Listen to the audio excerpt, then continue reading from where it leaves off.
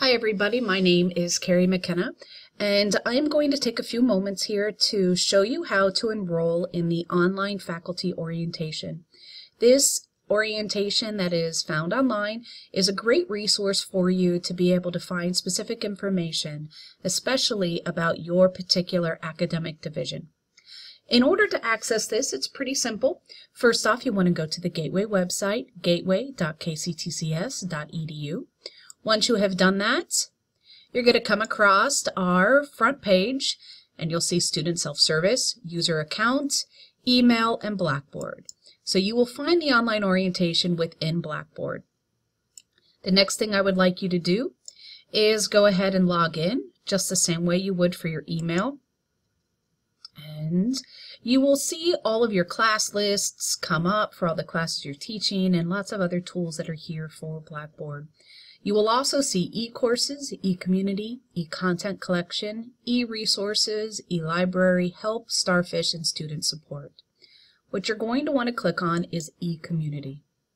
Once you're in e-community, you will want to type in faculty online orientation, and click the go button, which is searching. Once it searches, you're going to see the following information come up, and if you see Dr. Terry von Handorf here, who is our Vice President of Academic Affairs, you know you found the correct one.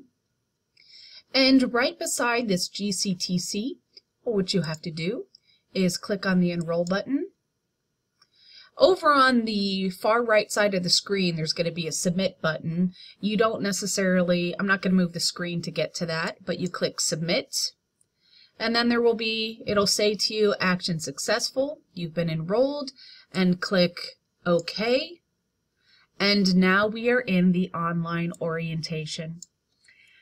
You will see that there are a couple of sections to it. The first one are face-to-face courses, and that is broken down by the individual divisions. You have Student Affairs, which is under Melise Graves and Ingrid Washington.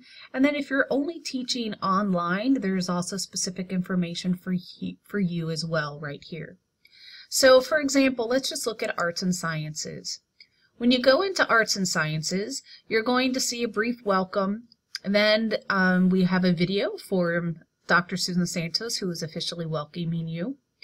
We also have a PowerPoint from her, which is going through and explaining to you specific information about her particular division and how she operates. There is information for faculty resources for you. And at the very bottom of the page is a link for you to go to Student Support Services. And you would click on that.